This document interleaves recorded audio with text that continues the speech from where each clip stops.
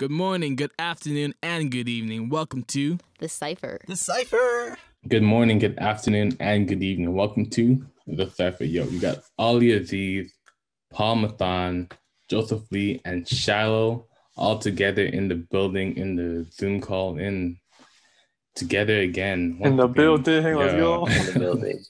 Individual building. How Virtual. how y'all doing? Not bad. Doing mighty fine. Yeah.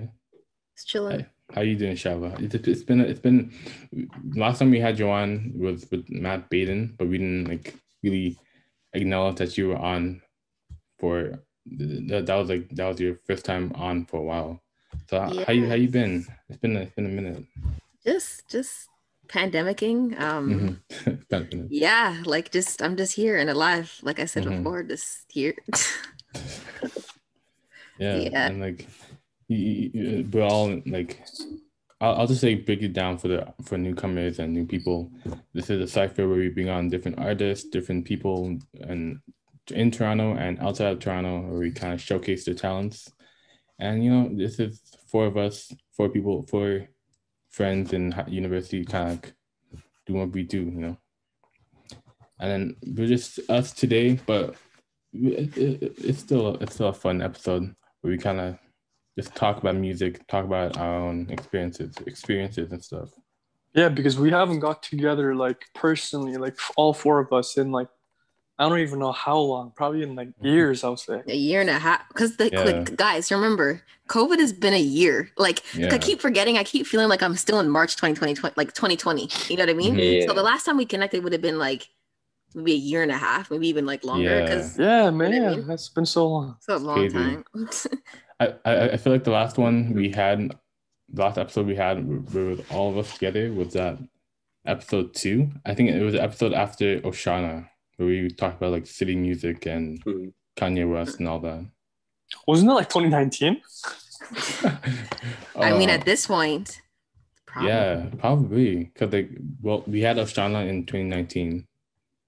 Oh yeah, it would have been 29 because 2020, guys, remember, 2020, and I think a lot of our brains, 2020 doesn't really count because we're just it didn't count. You know what I mean? So we're kind of I think whenever people are oh yeah, last year, but when people say last year, I'm thinking 2019 though. Yeah. Because 2020, nothing happened. Well, I mean, stuff happened, but yeah. So yeah. Avoid. It's exactly. Crazy. Yeah, but we're back. So how's quarantine treated y'all? It's been all right. It's been. I don't even know yet. Yeah, I don't even know. I feel like we talked about a little bit about this in the episode with Pascal of what we learned from 2020, but 2020 in general, it's been a lot of ups and downs, and not only school, but also personal growth as well. I feel. Yeah. Yeah. Yeah. How about you guys? Paul, you started streaming. Oh, yeah. I mean, I did. Were you streaming before, or you just started streaming? I used to stream maybe a few years ago, but then I stopped, and then I tried to get back in it, but then I guess I stopped again now. Fair. Yeah. I mean, I'm gonna try and get back to it, but yeah, streaming was something I really got into during lockdown, just because I had more time on my hands, and I don't know, played more video games, and yeah, I don't know. My friends everyone was just telling me to start streaming again. So yeah. I hopped in Paul's stream once and I said hi. And same. Yeah. What were you playing again? Were you playing Modern Warfare? I don't even know, yo. I play a lot of games. I did a lot of Call of Duty, some racing. At one point, I was also doing Red Dead Redemption. This was late night, 1, 2 a.m. and even to a point where I would play chess as well. It'd be 4 a.m. and I was streaming chess at one point. A lot of music as well. I've been getting into making beats. Okay. That's cool. Yeah. You'll have Paul on you have them Paul on as a guest. Yeah, I mean, I'm learning. I got this device called a Machine Micro MK3. It's by Native Instruments, and yeah, it's like a sample based beat pad kind of thing, and like I was just taking samples, chopping them up, and making stuff out of it, adding drum patterns, and just messing around with it. So yeah, that's cool. That's really cool. Mhm. I've always admired like my friend. He's a sampler, like a producer. I've always admired like people that can sample stuff and then make it like. I'm obsessed with samples because when you look at actually like a lot of the best music, it's literally just a sample. Yeah. All of Kanye's stuff, it's all samples. Exactly. Probably even Logic, because I know you're into Logic. Like probably samples. That's literally what it is. Logic, he definitely got into sampling. Maybe past. Okay, I mean, the sampling I saw in him back in 2015 on his album "The Incredible True Story," where he released one song, "The Greatest" or "I Am the Greatest," and in that music video, you see him using a drum pad. So he's been working with drum pads for like over 6, 7, 8 years probably. But in the past year, he's really good. Like if you watch his streams, like he can like on the beat, he can drum for days and take samples from like vinyls, and he released a project called under the name Dr. D. I don't know if you guys heard of it. Dr. D Music. So I feel like it is Logic, but he sort of made up like artist, because we never see the Dr. D's face, right? And but a lot of people are saying it's just Logic, and the whole mixtape it's on datpiff.com, and the whole album it's beautiful. Like it's a lot of hardcore like beats and samples, and I recommend you guys check it out. It's called, you said, Dr. D, the name of the album? That's the name of the artist. I think the album is called Planetary Destruction. Okay. But yeah, it's beautiful though. It's beautiful. I believe you. and like right now, but just going into kind of those albums and those like kind of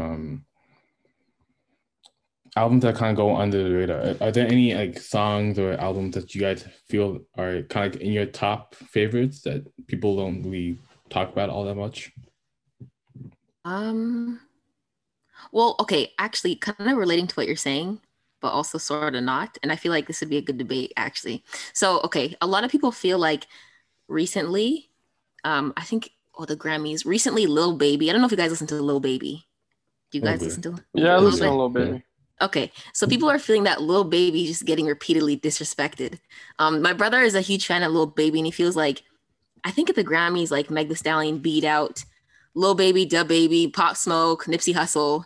I think it was WAP. Was it WAP or Body Yaddy? I don't know. I don't know which one, but I think WAP. No. I think it was Body Yaddy. That one. Okay. Well, essentially, she's beat out like Pop Smoke, Nipsey Hussle, Lil Baby, Dub Baby, even Roddy Ricch. So like all the biggest rappers, kind of like right now. So what do you guys? How do you guys feel about that? Do you think? I'm curious. Yeah, people are saying the Grammys are rigged because she beat out all these other guys. But at the same time, like what is the Grammys based on? Like, is it based off of like how many streams you get? Is it based off your popularity? Like, is it based off, critics? Like I don't know how that works, but people are saying the Grammys are rigged. Right. Because The Weeknd actually, he withdrew all of his like he didn't participate. He, you know what I mean? He forfeited the Grammys this year to kind of make a statement and be like, the Grammys they don't know what they're doing, kind of thing.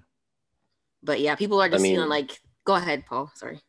Yeah, I mean, I feel like we've known this. Grammys aren't like legitimate ways to determine like who's good and who's bad. I feel like there's a lot of politics and a lot of like strategic moves, and there's people behind it like that don't really know music as well. And we've seen it, like if you go back like 10, 15 years, you've seen Eminem sort of like, like go against the Grammys and stuff like that. Like even though he's won Grammys and stuff, but at a certain point he was just like this doesn't really determine anything. And even I don't know when this was, 2018, 20 something, like 2018, I think, when Mac Miller didn't win album of the year or artist of the year. I can't remember which category, and people were just heartbroken. And I think Cardi B won. Can't remember which category it was, album of the year or something. And that year, Cardi B beat Mac Miller, Nipsey Hussle, I think Travis Scott even. Right. And Oh yeah. I don't know. Yeah, right. Like Travis Scott, like he put so much work into like his Astro World. Like Right. like what was that? Like Right. you nominate Mac Miller, you invite Mac Miller's like mom, like, and you don't give him the award. Like I don't know. Right. It's like was that the same? Was this the Grammys like when Macklemore beat Kendrick Lamar, J. Cole, Kanye, all those big? Was that the Grammys as well? I think so. Okay. So. Oh, Yeah, that was a crazy year. Macklemore beat like Kendrick, J. Cole, Kanye, like you know. And so that's 2018, right? That's when he released his album. Damn. Macklemore Kendrick, or right? Mac Miller? Kendrick. Oh yeah, that would have been probably I think 2016. 2016. Okay. Yeah.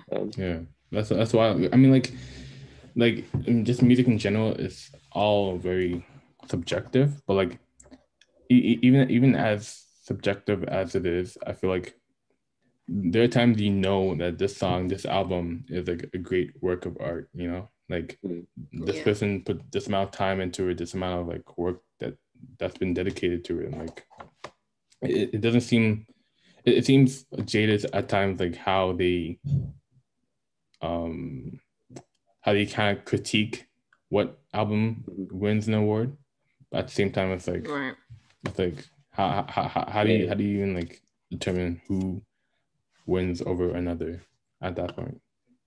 Yeah, I agree.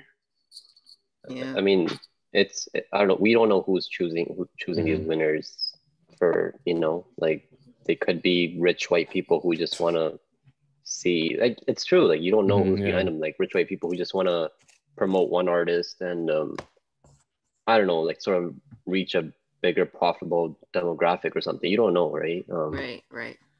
Yeah. Yeah. It's true.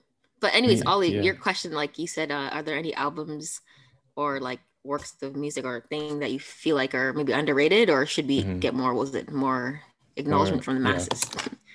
Yeah. I think, just like in general, like what are some of the songs or albums that you guys feel like are great works of music that not as many people give it the attention that it needs and stuff? I would say Mac Miller's Circles. My favorite, I gotta say favorite album of all time, and his last album that he released like after he passed away. I feel like that album, like it's beautiful. I just feel like not enough people have heard it. I don't know if you guys have heard it. Like, let me know if you have, but I don't think I have. I think so. I haven't listened to much of Mac Miller, to be honest. Yeah, I mean, I like after Mac Miller passed away, I listened to a lot of his swimming album, but then I really got deep into it and listened to literally like all his past works, and yeah, like I was amazed. Like I didn't listen to him a lot like when he was alive, but after his death, I really started going into it, and yeah, like I feel like Circles, it's like beautiful way to like sort of like people were calling it like it's like his end credits, like that's how beautifully it was made. And interesting, right? Like if you it was actually like a 2-part project, his past album Swimming and Circles. Mac I intentionally did this. The project was called Swimming in Circles, so he released the first album Swimming, and then he had the second like sort of part 2 Circles, and it really fits together. Like Circles really, it's beautiful. You guys gotta listen to it. I'll note that, because I think albums too, it's nowadays everyone's just releasing small like short albums, EPs. There's no art to it, like how you said the part 1, part 2, and it felt like end credits. Like I feel like that sounds more like a piece of art, you know? Yeah. So yeah. I mean, there's a lot of artists that... Sorry, go ahead. Sorry, go ahead. No. I can go? Yeah. Oh, I was just gonna say quickly, there's some artists who really put in a lot of work, and I feel like a lot more artists need to, you know, like get that recognition instead of I know you guys are singing right now, that Bada Yada. Yada. Yeah, I've heard it. How do you feel about it? Do you like it? Is that a thing that you work out to, guys? Joe and No. I think Joe might, but no, that's not me. No. You gotta cut that lower back muscle, you know. As you're lifting, it's like body, yada, yada. I don't know. I don't know about that. I heard it on TikTok, and then I started listening to it a little bit, and it was pretty catchy too. But it is because it's so repetitive. Mm-hmm. Yeah, how do you guys feel about like just songs in general, or maybe more so like hip hop songs that are just like super commercial like that, like are played everywhere, and like at times do you feel like I guess it also depends on like the context of the song as well, but like how do you guys feel about like hip hop songs that are kind of like mad, that crazy commercial like that? Do you think it ever takes away from like the actual song itself? I feel like it does. I feel like it does a little bit in a sense, because I don't know about you guys, but I go on TikTok, on my free time, and then every time I go on TikTok, there's always a new trend, always a new sound, and then a lot of those sounds are from these mainstream, like mainstream, pop artists or hip hop artists and stuff, and I feel like it kind of takes away not really take away, but I don't know, man. I changed. Like I think it helps the artist in a way because it helps them get more eyes and more recognition on their music, which is, which they're probably not complaining about because that means more streams equals more money. Mm-hmm. So I don't think it necessarily takes away from, the meaning of the music or the meaning of, that. But yeah, I don't know. I'm pretty neutral with that. I think maybe I should word it a bit differently. Not take away, but like when we hear songs on TikTok and songs on here and there, it's like I feel like, or at least for me and for most people, like you only hear that small snippet of what that song is, and kind of just like flies by. Cause like there's a song, I think it's with the baby and someone else. Let me say let me find the baby. Can you sing it for us? Give us a live sample right now. I mean, when you start talking about commercial songs, the baby is the first person I thought. Yeah, that's true.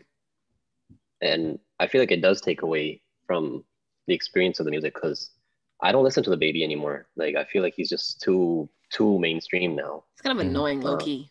But yeah. Like I think we've talked about it in other episodes too. Like I feel like the baby sort of like, I don't know, his flow is just very similar, repetitive, same thing. And I don't know, I just like I stopped listening to him like a while ago, and I don't know if I hear songs on TikTok. I don't have TikTok, so let me just say that.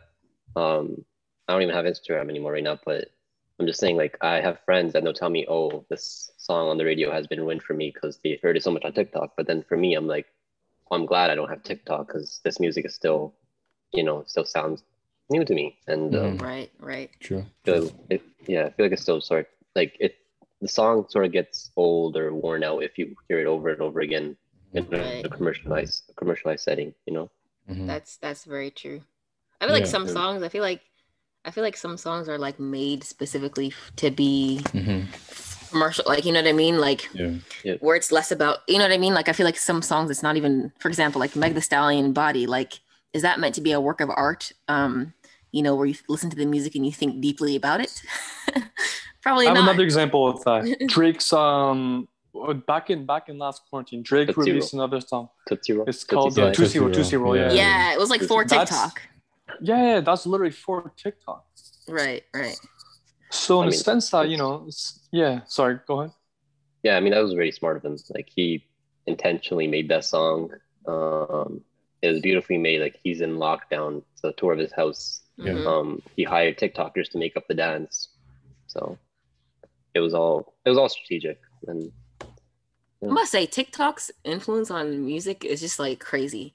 Like oh my gosh. It's really interesting to see how like not only like mainstream artists like kind of blow up over and over again, but also like smaller artists kind of, especially with the way like TikTok works and how views and how people get views and all that. It's like it's really interesting to see how these like small time artists kind of like blow up, kind of have like these like mini blow ups of like their songs or things that they do and stuff.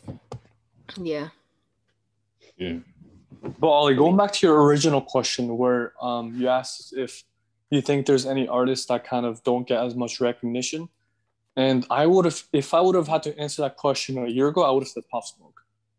Because same dude. Because I remember recording in the studios and then Shallow asking you mentioned about Pop Smoke's death and stuff. And I remember telling you that, I don't really appreciate, like, not appreciate, but I never, like, his music never really stood out to me. Like, just kind of, it was like the drill kind of genre wasn't kind of my type of thing. And I never really kind of appreciated his music. But the thing is, this is the same situation with Nipsey Hussle. After these artists died, they get so much more recognition and they get so much more love because they died. Like, it's just... Right. It's crazy. So, yeah, if I would have had to answer that question a year ago, I would have said Pop Smoke 100%. 100%. Pop Smoke is a legend, guys. He's a legend. Yeah. I've been a Pop Smoke obsessive since... You guys know this. From the beginning. Shallow's an OG. But it's true though, like Joe, what you're saying is so real. Like, and it comes down to, when you look at Pop Smoke and even other artists that have passed away and they're being nominated for really big things and winning things, you're thinking, even though the music's great, sometimes you think, like, a part of it is probably just because they also passed away. Like, people naturally, I think when an artist dies, everyone wants to listen because they're like, who is this guy, right? Yeah. I don't think Pop Smoke would be nearly as big if he was alive. You know what I mean? I agree. It's like, because 50 Cent, his posthumous album, it's all 50 Cent's doing. It's on the radio. I hear the same songs on the radio all the time. That was not a thing beforehand, right? So it's like, it's really weird, Yeah, and like even the fact that he died before his album came out too, it just like skyrocketed everything that he had before. Or anything like that one movie, Boogie, coming out. Have you guys seen the trailer? Is that with like Pop Smoke's in it? Yeah, he's like acting in it. The Asian basketball player? Yeah. Okay, yeah, I think I've seen a trailer for that. Yeah, it's really interesting to see like someone so young, like, and his career like kind of evolving as this is going on, but then he died along the way, but you still see things come out and stuff. It's like crazy. I mean, Pop Smoke had a lot of potential. Like, oh my gosh, I would just go back and watch his interviews and stuff, and for like 20 years old, like he had everything: the charisma, the face for camera, the style, the voice, the voice, yeah. Like 20 years old, like he's just on TV so comfortable, and I feel like he would have gone much further, for sure. If he was still here. Well, right when he passed, so you guys know, he was literally on, when you're on the brink, like the brink of like blowing up, he was actually supposed to go on tour and it was sold out. I remember I was trying to get tickets. I don't know if I told you, but I was trying to get tickets. And Kwaku was also trying to get tickets. Yeah. And like, so he was on the brink of touring, doing all the big things. Then bam, like I think even like a week later from when he released his tour dates, he was killed. So it's just crazy. Like he was acting in that film that the movie that's supposed to come out and whatnot, but it's just like crazy. So yeah, man, like it's especially with everything that's happened over the year 2020. It's like it's so interesting to see like how these like, young and old, Kobe Bryant, Chadwick Boseman, Juice WRLD, Pop Smoke, how like regardless of how like young and old they were, it kind of like makes us feel like their impact after they died. And it's kind of odd at the same time. It's like they did all this stuff: Juice WRLD, Pop Smoke, Chadwick Boseman, Kobe, and like we didn't really take it in because they were still there. Yeah. But like now that they're gone, it's like like look at their discography and stuff. It's true. Artists know that. Like so many artists say that like they don't love you until you're gone. So yeah. It's a sad. Why do you think that is? Do you think that's a lack of? Do you think that's a lack of like marketing? Do you think it's a lack of like having like why do you think people show way more love to artists after they pass away, whereas if you could have just shown them the same love before they're gone, Yeah. Like what do you think that is? What do you guys think that? I think it's just human nature. Like people like to bash like, oh, you only like them because they're gone. Like, but the thing is, I think it's just in human nature where I agree. Someone passes away, like we're sort of inclined, like we don't tell ourselves like we're automatically like, oh, like fuck, like I want to, you know, listen to like what this person did or see what they did. Like we are drawn to it, you know, because we just want to know a bit more about them and sort of feel like we're connected. Because I feel like everyone just sort of wants to feel a connection with someone, like with us. Like we have a connection right now. We feel comfortable. We're able to do this, and I don't know. I think people just want to feel connected, whether that's with the person that's alive or someone who they barely knew and are trying to find that connection some sort of way, you know? So I think it's too when I think it's like when one, I don't think humans appreciate things until they're gone. I think that's just a human thing too. We don't really, we're kind of just like when things are normal, you're just like, ah, whatever, until it's gone, you're like, shit, right? Oh, I'm not supposed to swear. You're like, damn, right?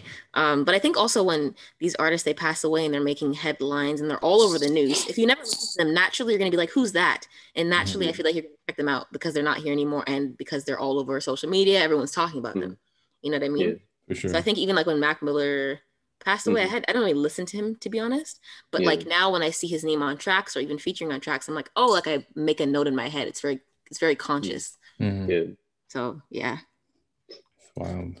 Like, and just like moving on from that, it's just like it's interesting to see how these like young artists kind of evolve and stuff. It's really interesting to see how a young artist can go from where they started out off to and to where they end in terms of like we don't like Drake, Kendrick, J. Cole and stuff, like how we kind of see how they not only do they grow older and kind of grow with their taste, but they're also their first song to their newest song and how they've changed and stuff. And it's really interesting to see how it's because like I'm thinking also like history of like pop music, and so we've gone from like minstrel like 1950s to like we're in like 1980s now, and it's interesting to see how like an artist's discography kind of evolved as they grow and with the technology as well.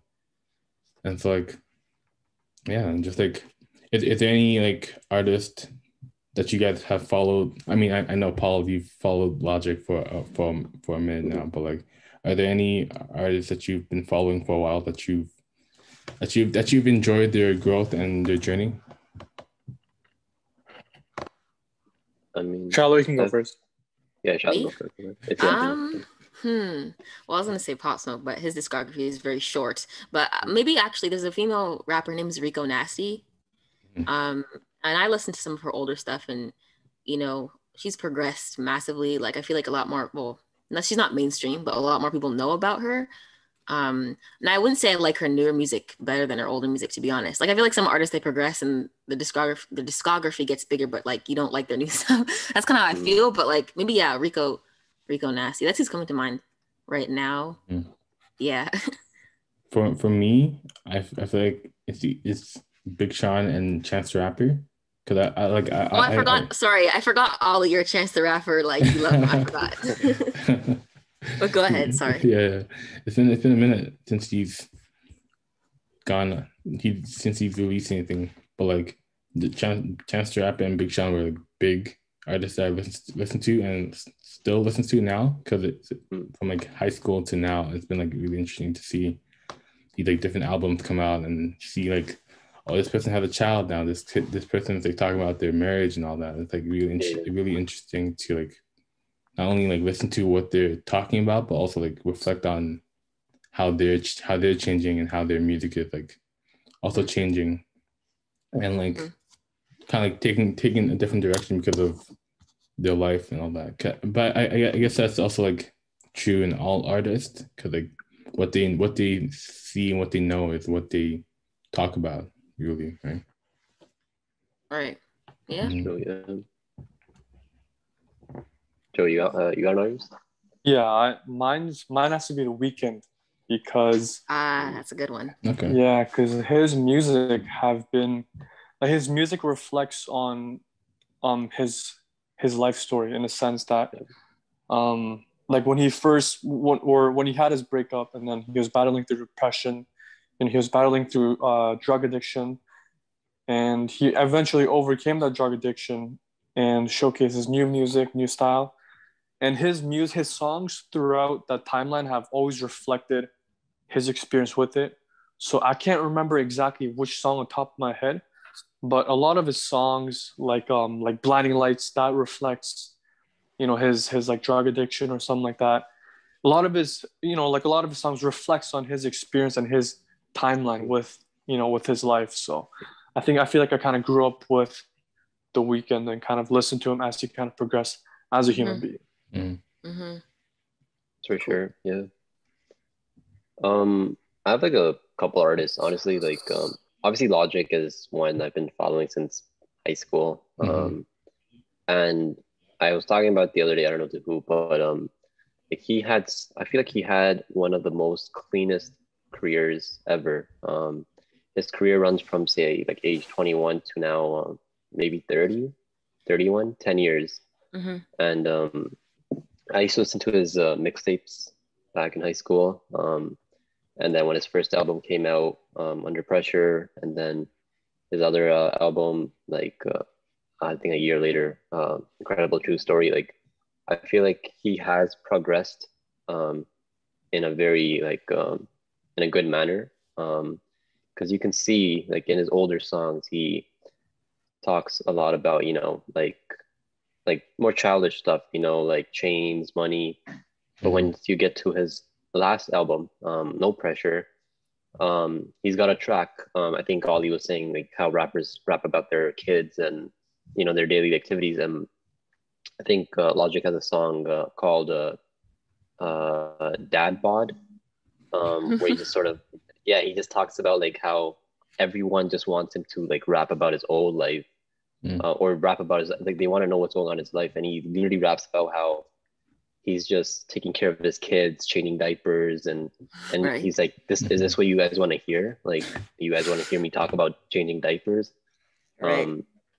So I think he made it pretty clear, like he is like grown up now. He's got a kid. He's married. Like, so you can sort of see that nice progress through his life, from rapping about like what all young rappers talk about, chains, money. Even J. Cole used to do that stuff before, when J. Cole had his chains. Right. You see, I don't know, even Mac Miller. Like Mac Miller, if you go back to his older interviews and stuff like that, his music was very, a bit more provocative in a way. And by the end of it, it was so graceful. Like his last album was so graceful, so elegant. And I think Mac Miller is a very good example how an artist can sort of go from like the childish, like new to all this fame and stuff, to like growing into a well-mannered young person. And it's like it's beautiful, like if when an artist actually can achieve that. And I think Mac Miller achieved that really, really quick compared to other artists. He passed away at 28, but I feel like he still sort of completed that nice cycle of kid to nice, mature, person. And there's people like, Juice WRLD will never really know, like he was on a good path to changing and making his life better. And right. But it's just saddening, like some people will just never see that sort of like switch, like that switch, that like sort of path, that, timeline in a way. Right. That's interesting that you said that. It makes me want to, I know you've been saying shout listen to Logic for a while. I still haven't really peeped his like stuff properly, but it's interesting like how you were able to really see that progression. I feel like that's just golden, like being able to see an artist and them progress like that. Sure. Like I feel like that's really cool, So yeah. And I think we'll come up to the end of this episode 16, 17, 18. Whichever comes first. But this is the end of the episode. We want to thank you guys for coming on to the episode. I think we were able to get some like really dope conversations about music, and then how we as an audience see music. And we'll keep grinding, keep coming at you with new and more exciting episodes. But catch you on the next episode. Peace. Bye.